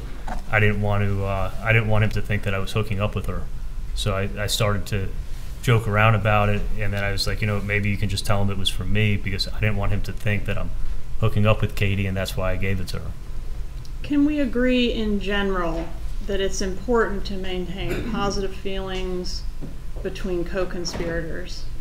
If you're a co-conspirator with someone in a crime, you want to keep positive relationship with that person. Will you agree with that? I'm not a co-conspirator with her. Okay, I'm saying in general. Can you agree in general that co-conspirators in a crime want to stay friendly with each other? I'm not a co-conspirator with her. All right, can't agree to that. If a co-conspirator develops a motive to harm another one, that could be bad, right? If a co-conspirator, say it again. Say, a husband and wife do a murder together. And then 10 years later, they've gotten away with it, but 10 years later, they fall out. That could be a problem. Somebody might start talking, right? I was never part of a murder. Were these gifts, these things that you provided to Katherine Magbanua and her mother and Sigfredo Garcia payment for the murder? Okay, I never got Sigfredo a gift in my life. The guy absolutely hates me. He wants to kill me. He stalked me. He extorted me. Like, that was being completely sarcastic, and sometimes I make some bad jokes, but that's, even when I wrote he wanted to take me deep sea fishing, I knew he wanted to kill me. Like, you have that text too. I didn't think we were going deep sea fishing. On April 6th of 2015, did you receive a text from Katherine Magbanua that reads, "Next time, don't be such a dick to someone who has done something for you"?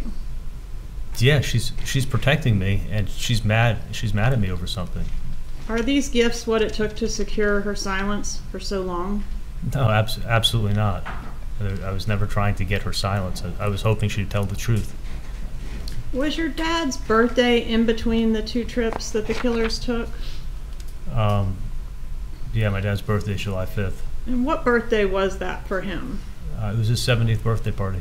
All right, so there's been a lot of talk about the texting between you and your mom about the birthday, and she texts you on March 4th of 2014 and says she can't talk now, but she'll call when she goes to the bathroom in Gainesville and has privacy. She tells you to erase that text after you read it. Why did she have you erase that text? Okay, if you look at the records, I never erased the text. But why did she ask you? If you know, you may not know. Maybe she's afraid my dad's looking at her phone and would find out about the president. It made no sense to me. That's why I was like, I didn't erase anything. How is you erasing the text going to prevent your dad from seeing it on your mom's phone?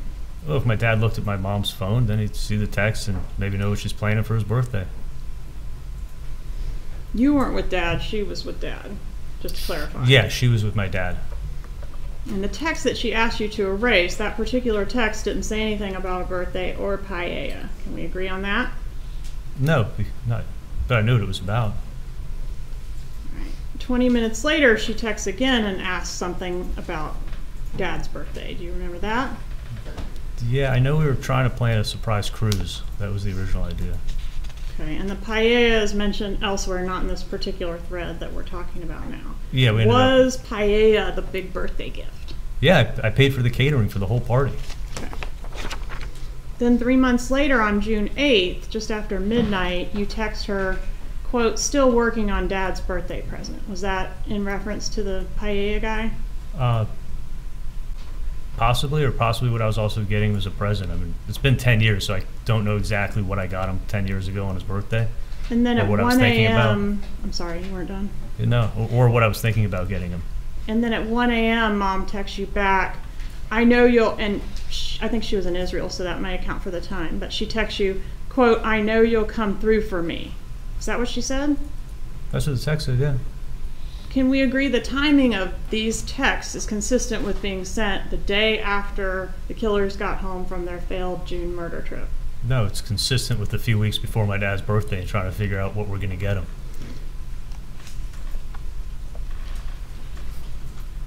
Why didn't you go to Dan's funeral? In Canada? I think there were some in Tallahassee and in Canada as well. I know there was a But did you go to either? There was a memorial service here. Did you go to that? No, I didn't attend. I knew what had happened to him, and there's no way I could have shown up. I would have been too upset. Mr. Dubin, your lawyer that was here, seems like a long time ago at jury selection, said, people have different ways of grieving and that sort of thing. Were you grieving for the death of Dan Markel? I felt horrible about what happened, and I knew what happened. When did you? I wasn't close to him, but either way, I mean, I felt horrible about what happened. When did you find out exactly how he was killed? Meaning, like, shot twice in the head. I found out.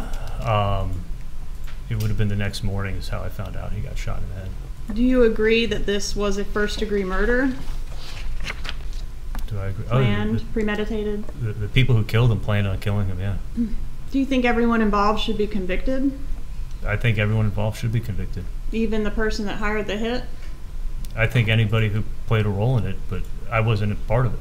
Do you regret that Dan Markel suffered for 14 hours before he died?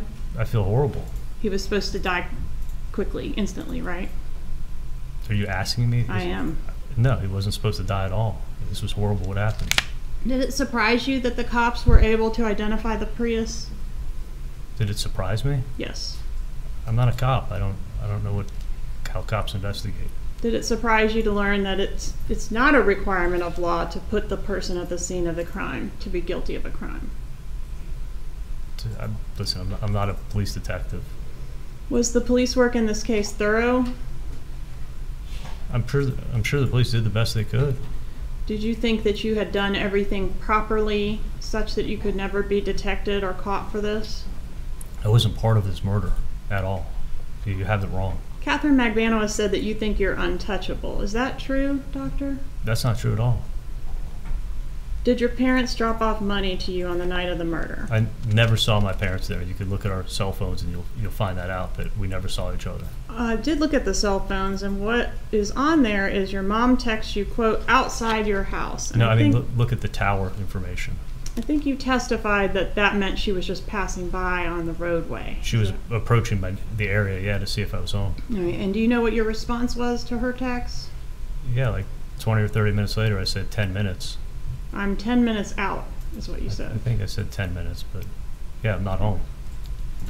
Doesn't that indicate you're going to meet them at your house in 10 minutes? No, I told her to let me know when you're going to be in the area. Was the money that Katherine Magbanua got damp? I never gave her any money that was damp. The money I gave her came out of my safe. Was it damp? No, I took it out of my safe. I put it on the dresser.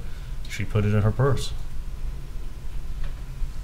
Why did Garcia and Rivera, or whoever did it, I guess I should say, why did whoever did it need to kill someone to extort you?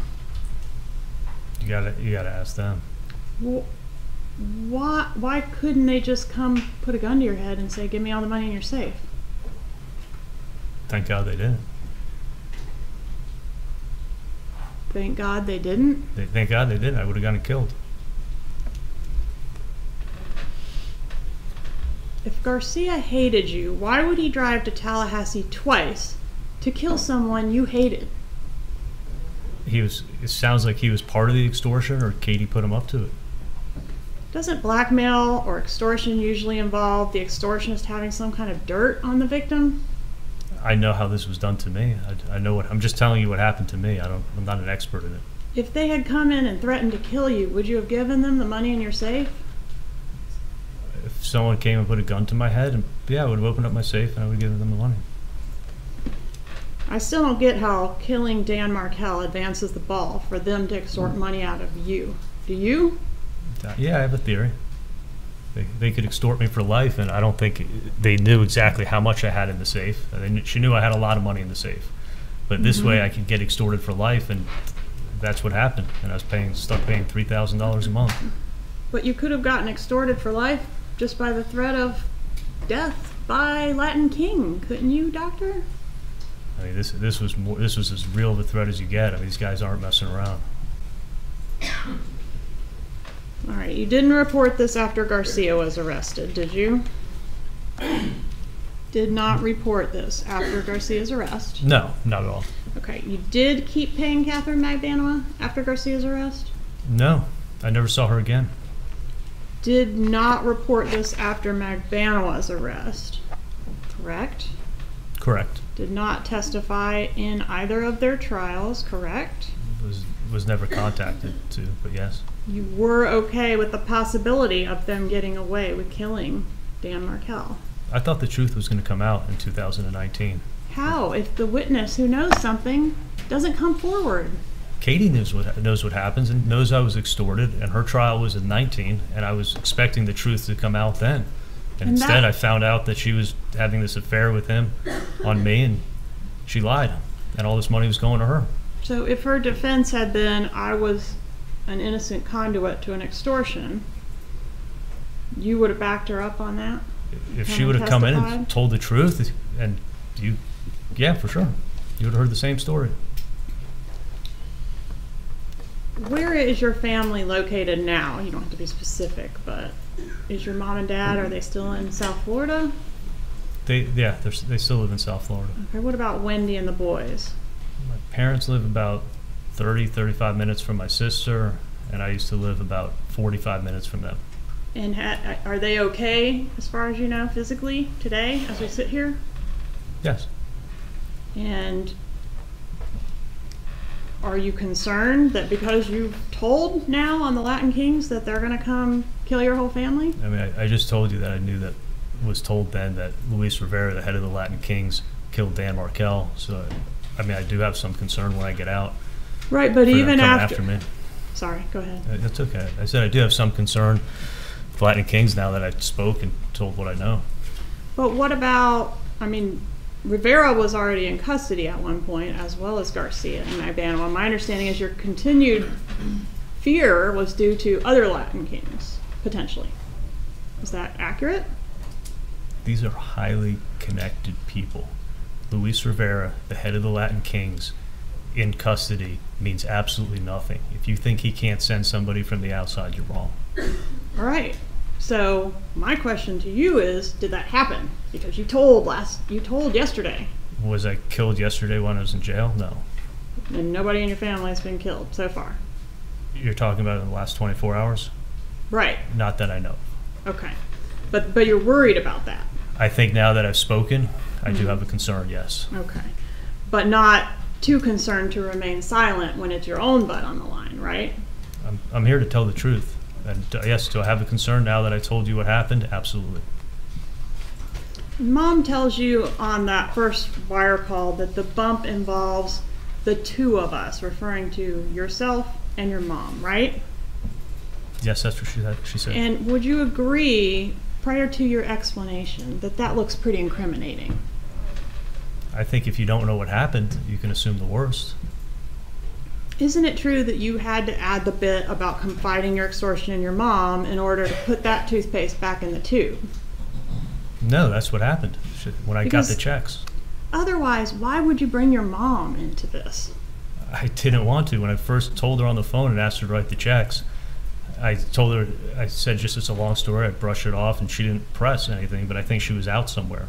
It wasn't until when I picked up the checks that she started pressuring me and saying, this makes no sense, why are you doing this, you're not dating Katie, and that's when she found out.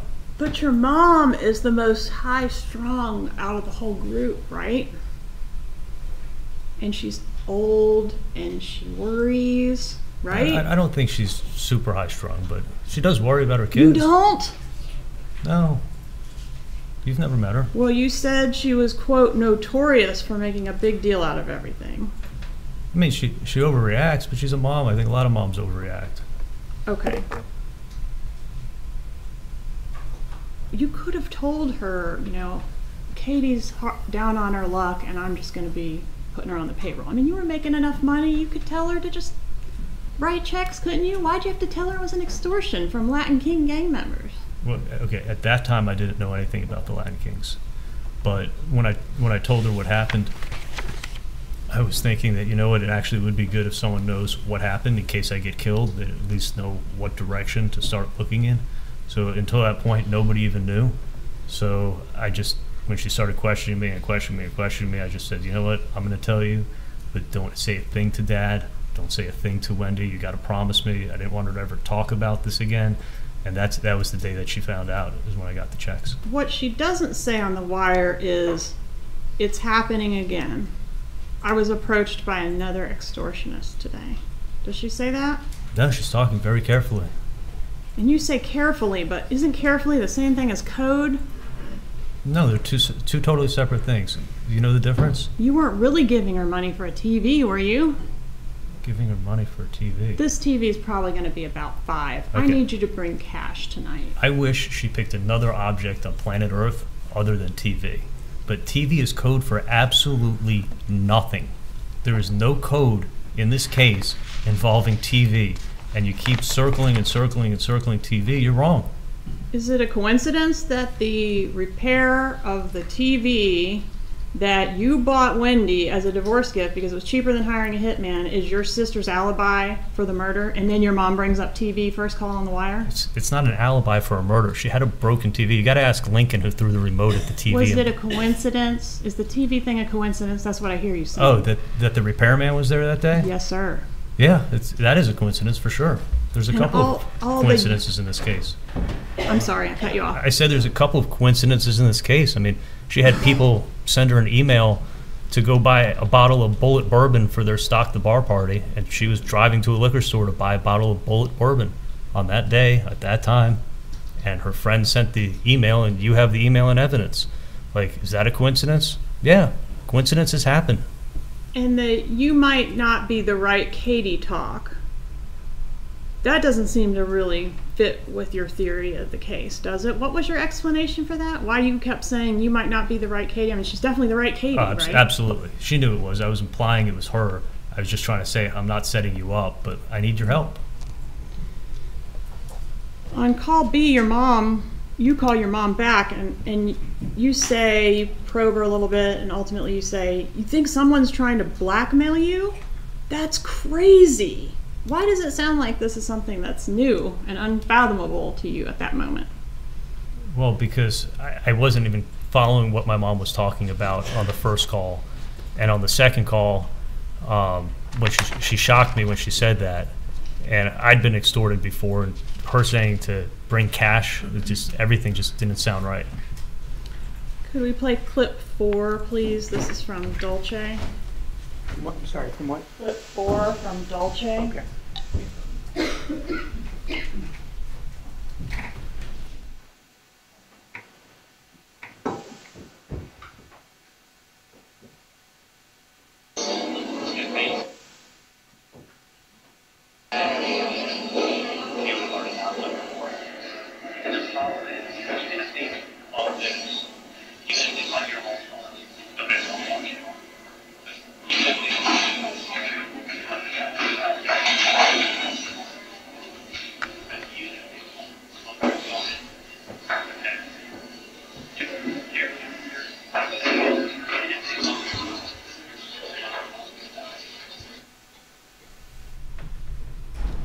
Even if they had any evidence, the first words out of your mouth on this clip, even if they had any evidence.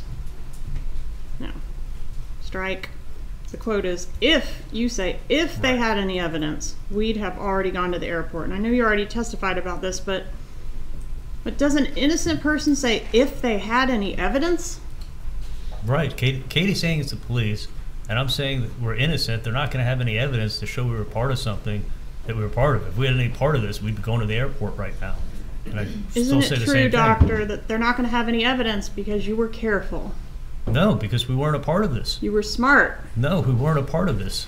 You walled yourself off from the killers. I was sure they're not going to have evidence to show I did something I didn't do. So we're not running to the airport. And you're untouchable, right? No, we didn't do a murder. I wasn't part of a murder. There's no reason to run to the airport. In the next clip, you're discussing what's going to happen if this person that did the bump goes to the police.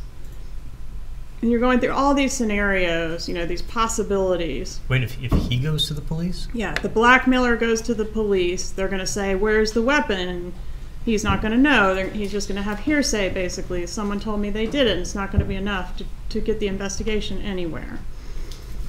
Why are you thinking through the possibility of the blackmailer going to the cops if the blackmailer doesn't have any dirt on you to take to the cops?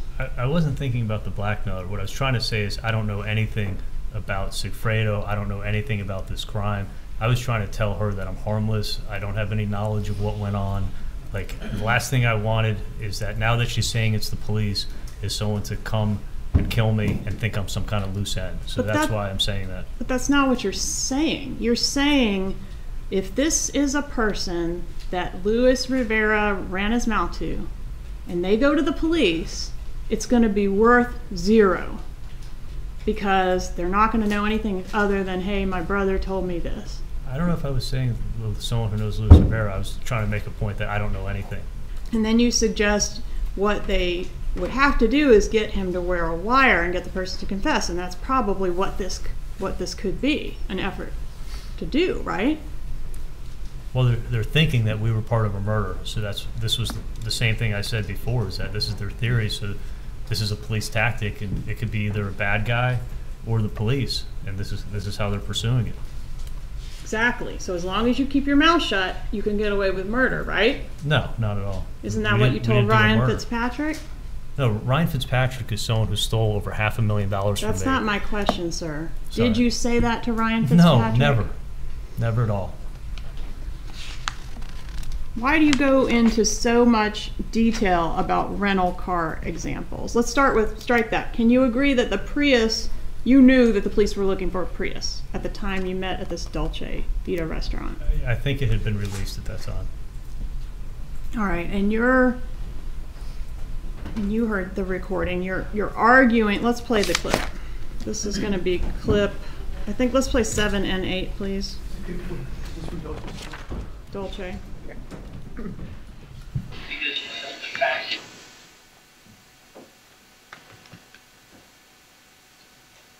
the fact is like, even if, let's say, you just got in my car, and then I go ahead and I get in the car, and then I go, and you're dating in the car, I go, yeah, she was in my car, and she got out, and she did this horrible crime. Okay, if they come and they get the DNA in the car, they go, yep, Katie was in the car. Katie sat in the car for 2 minutes, got out of the AC, and then got out of the car. Katie had nothing to do with you guys murdering me.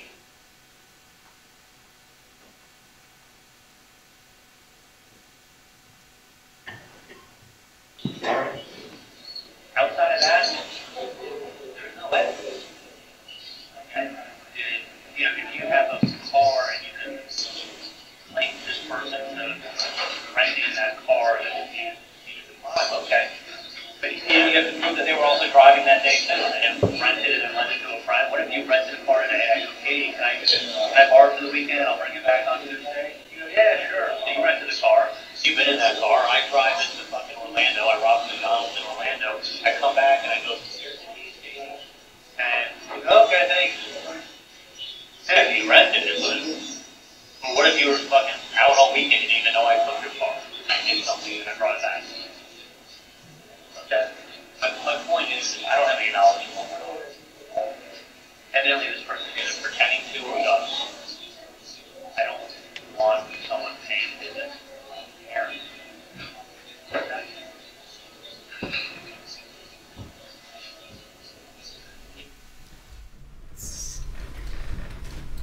Sounds like you're saying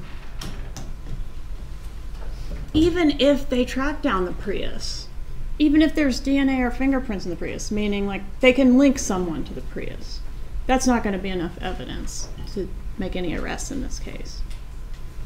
Is that what you're saying? No, not at all. What I'm doing is I'm restating. You've answered my question. Can I give you an On redirect, you'll have an opportunity. Well, my question was. One moment. My question We're not was, just wildly arguing. Mr. Adelson, please answer the question. okay. I can just ask you a yes or no question. Please allow me to answer your question. Okay. Can I? Yeah. Okay, sure. Knock yourself out. What I was saying to Katie is that the information she had just told me in the car about Sigfredo not being there when the crime was committed, she told me that Sigfredo was high on drugs at the hotel and that Luis had rented a car and that he's the one who killed Dan. And I'm restating to her that I don't have any knowledge of what went on, and that all I know is that Sigfredo wasn't even there when this happened. So that's what I'm restating to her. That Sigfredo can't be caught even if he's connected to the crime, to the car? I know that Sigfredo wasn't the one who killed Dan. Okay. Wouldn't it be good for you, because you know now that Sigfredo is the extortionist, right? She just told you that in the car? Sigfredo, yeah. Okay. And wouldn't it be good for you if the police investigation into the Prius led to the arrest of the killers/extortionists? If they arrested the people that killed Dan, Yeah. I know the extortion would stop. As long as I kept my mouth shut, I'd be safe. Right. So why are you trying to argue to her that, like, the car is not going to lead anywhere? They're not going to be able to do anything with the car. That's not what I'm saying. I'm just saying that I know that Sigfredo wasn't the one who killed him. Did you say on this recording, if they're a bad guy, there's two ways of dealing with it? Go ahead and contact the police. They'll contact him, the blackmailer, and arrange a setup. Take him down and he'll proffer 10 years and now tell us everything you know or else you're going to serve 10 years in prison. Next thing you know, this person is singing. He's calling out your name. My parents are going to have to tell the story of what happened. Singing about what? About the extortion? No, I think you're reading it wrong. I know the audible is bad. What would Are those the words? Yes, sir. What would the extortionist, and now I'm referring to the one that contacted your mother. The Latin King extortion. Well, they're both Latin kings, right? The second extortion.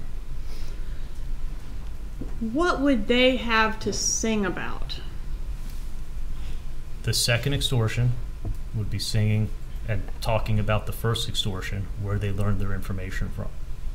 Who cares? That doesn't have anything to do with you. Well, when they catch the first extortion, Katie's tied to them and I'm tied to Katie. They're going to come talk to us, and we're going to be in danger when we tell them what happened. So I was saying if they catch the second, they're going to turn in on the first, and that's the same thing I said yesterday. You gave very precise instructions to Katherine Magbanua on what she was to say when she calls the phone number, right? Yeah, Did you do that? Absolutely. And then you say, quote, "You'd better kill him because he's going to be a big problem. And he knows who you are. If he can't do it, I'll have someone else do it." Aren't you telling her that if Garcia can't handle this problem and kill whoever's behind this, you will have someone else do it? You're reading it totally wrong. It's a yes or no question, sir. No, you're wrong. When Dan Markel's murder was taking too long to happen, didn't you tell Katherine Magbanua that if she couldn't get it done, you would find someone else to do it? No, I've never said that either. And then you say in the recording, I'm back to Dolce now, yeah, and guess what? When the effing police show up and there's a doctor, there's an oral surgeon standing there with a dead gang member in his effing driveway, they're not going to come down too hard on me. So you knew you'd be believed if you went to the police, right? I didn't know I'd be believed, but I feared for my life. And then you say, so help me God, if they fuck with my family, it's going to be fucking Nazi shit. Because this will be done. You know what I'm saying? I mean, Katie, I don't care what I spend, okay? I swear to God. What is Nazi shit? That's an expression that Katie would use to describe someone that's going crazy. I think the Nazis were absolutely crazy people. So I'm saying I'm going to get somebody to go crazy on the guy that's trying to extort my mom for money. I'll pay someone to go threaten him and to scare him. I was not talking about killing anybody. Well, you say the word kill. Yes? No. Oh, when you're putting the words in my mouth, well, we can do that sentence. Do you say the word kill? I'm talking about if Sigfredo's coming after you, he's such a dangerous guy, you'd have to kill him to stop him. That's the only thing you could do. Not talking about killing the extorter. I'm talking second extortion. Okay. I'm saying that if Sigfredo's coming after you, the only thing that you could do is you'd have to kill him to stop him. I'm not talking about killing anybody. I'm talking about that's the only way that you could stop Sigfredo from coming after you is you would have to kill him. And that's exactly what I said there. You're wrong. That's exactly what I said. All right, thank you. Nazis kill, right? Isn't that like their primary objective? No, I think Nazis are insane, crazy people. That exterminate, right? That kill, yes, but they're crazy. That was an expression she would use, and that's when I used it to her. But basically saying I'm going to have someone go crazy on this guy. I could have used the word crazy. I thought it was interchangeable. Isn't what you're doing here in this portion of the tape feeling her out to make sure Garcia doesn't have any bad feelings toward you? When I said it, yeah, I thought he could have been behind the second extortion. I think I've said that before. And you go into like how your relationships didn't overlap, you never disrespected him, and you mentioned that, you know, you don't think that they, I assume you mean these other people, associates that have contacted your mom, would want to mess with his connections, right? You remember? You're talking about the copycat extortion. Right. And then you ask if he's too far removed, or can he still make a call? Are you referring to Garcia in that? Yeah, exactly. So can Garcia make a call to try to figure out who this is? Can Garcia help stop the second extortion? Someone's doing a piggyback extortion on the first. That's exactly what I said. On the topic of conversation for Katherine Magbanua, don't you say, I look for things to do, I show you, that's the difference. You don't ask me for shit. You said all those things, right? Absolutely, because that's proving that what I've been saying all along is that I didn't think she was part of this, so I was doing things to keep her happy from time to time. Ethan's birthday I brought up there. I gave her $300. I helped her out with the car when her car was broken, for sure. And then you say, listen, you giving somebody money is not an admission of any kind of guilt. Would paying the money have made her look guilty? That's what she was saying to me. Is she said it's the police, and you can't pay the police. They're going to think you were part of a murder, and they're going to arrest you. But if it was an extortionist, it could have created a monster, right? And if you don't pay the extortionist, you could get killed. So when or you these could guys... keep getting extorted. I'm sorry, go ahead. I said if you don't pay the extortionist, you could get killed, or you could keep getting extorted. But your main concern was that if we pay, this guy will think I'm an ATM machine, right? He'll keep coming back again and again and again. Don't you articulate that to Katherine Magbanua? If it was an extorter, that was one of the concerns. The other concern was not paying him and getting killed. But what you say is, well, I don't remember the quote exactly. The main concern, what I'm most worried about, is that they're going to keep coming back for more, right? I don't remember using the word the main concern. But what you don't say in here is like what you or your homies have been doing to me for 2 years. Of course not. I don't want her to think I'm setting her up.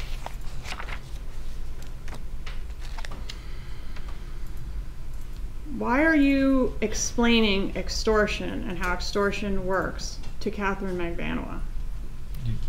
In there? Yeah. Because I know. But she knows too, doesn't she? So I repeat myself. I do that. You also explain it to your mother, how extortion works, and has known about it for 2 years too, right? From what I told her, yeah.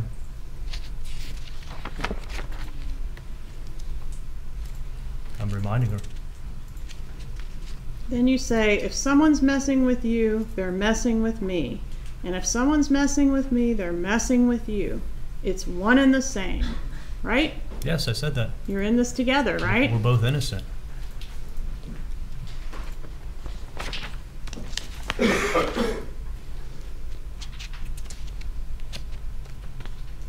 You were very obviously relieved on the wire when you came to the conclusion that this was law enforcement.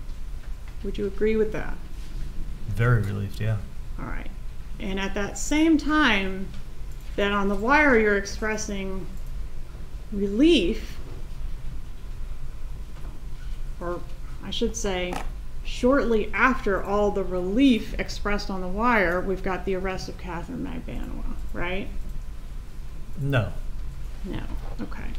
Would you agree that it goes relief on the wire, then arrest of Katherine Magbanua? Do you want to give me dates? Because Kathy was arrested 6 months later. Okay. The wire Can we was in agree April, that she was you were arrested in very October. relieved on the wire, and that 6 months later, Katherine Magbanua was arrested? She was arrested 6 months later, correct? And 6 months later, after you were completely relieved on the wire, you begin to exhibit these extreme behavior changes that we've heard about. And what is your explanation for that? Because I thought I'd be falsely arrested.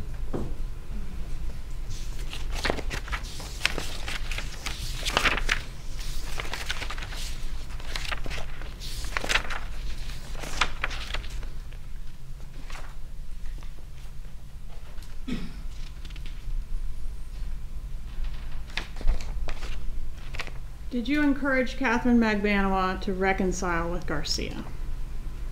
That's a yes or no. Yes, for sure I did. Was that a good decision for her or a good decision for you? Neither. You've heard your lawyer say that you talk a lot. Do you agree with that? Yes, I do. And you talk a lot on the wire, right? Yes, I do.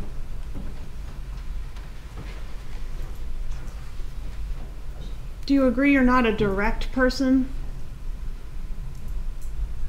Am I a direct person? There's a lot of circular talking on the wire. I mean, however you want to describe my mannerisms of talking, you're welcome to describe them. I'll do that in closing. What I'm asking is, do you agree that you are like that? I think at times I'm direct, for sure. Do you have a way of saying things without really saying it? No, I think I'm pretty direct with things. Do you think you can talk your way out of this? No, I don't. I'm not part of a murder. Who are they going to believe, right? An oral surgeon or a gangster? That's extorting me in my driveway and coming and threatening me? You're untouchable, right? No, I'm not part of this murder. There was a lot of talk about going to the police on the wire, which I think we've well established did not happen. But you've always gone to the police before, right? I've had other things that I've gone to the police for, yeah. You've gone to the police in reference to something to do with your child's mother? Yes or no? Yes. You've gone to the police when you were threatened to be blackmailed over something with a woman back in 2015? Remember that? No, I didn't go to the police. Did you send a letter from your lawyer indicating that describing her actions as an attempted shakedown and indicating that not only will Dr. Adelson never pay a settlement, he will undoubtedly prevail and seek attorney's fees against your client? Right, that's a civil complaint, and somebody was making an unfounded civil complaint and threatening filing a lawsuit, and an attorney handled the civil complaint. The police were never notified. But it was a civil suit. It was somebody trying to shake you down for money. It was a unfounded claim from a civil suit to me and another dentist that it was involving. It was a claim that potentially had criminal implications as well, wasn't it, Doctor? For me? Yes. No. There was never a police investigation with that. In 2018, did you report an aggravated assault where a vehicle was driving aggressively and narrowly avoided striking you? I had a reporter almost kill my 10-week-old puppy dog that I was walking because I was going for a walk in the morning and he was stalking outside my house. In 2018, did you report an aggravated assault where a vehicle was driving aggressively and narrowly avoided striking you? It was more than almost hit my dog too, but yeah. Do your nephews deserve to know the whole truth about who killed their father? Yeah, now they do. Do Danny's parents deserve to know what happened to their son? Absolutely. And you say you knew. I mean, you now say you knew a big piece of what happened, right? Yes. Do you feel bad about not volunteering that to Danny's parents? I feel a sense of relief that now I was able to tell everybody what finally happened. Yesterday. Almost 10 years later, right? Yeah. And that's because you didn't just know a big piece of it. You were a big piece of it, weren't you, Doctor? I was extorted and I knew a lot, yeah. One moment, please, Your Honor.